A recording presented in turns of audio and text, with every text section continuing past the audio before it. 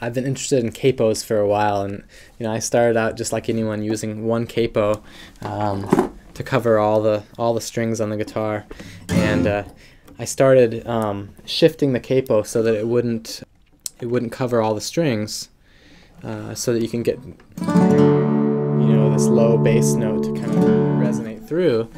But then I found it's a little easier just to take a file and maybe cut a groove in the capo itself, so you don't have to just shift it. You can actually put it over the top like this. And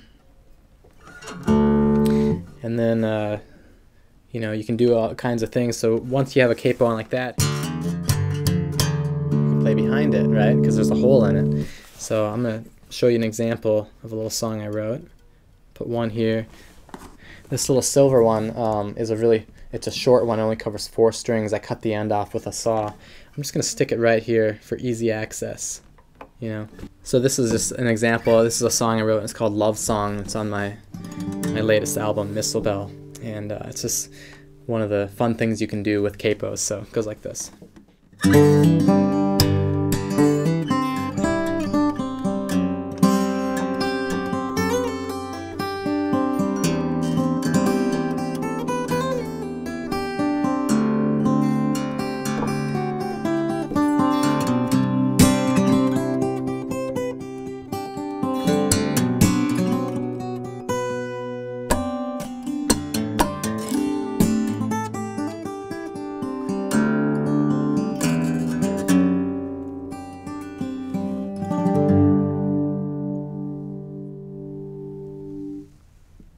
So the capo stuff is a lot of fun.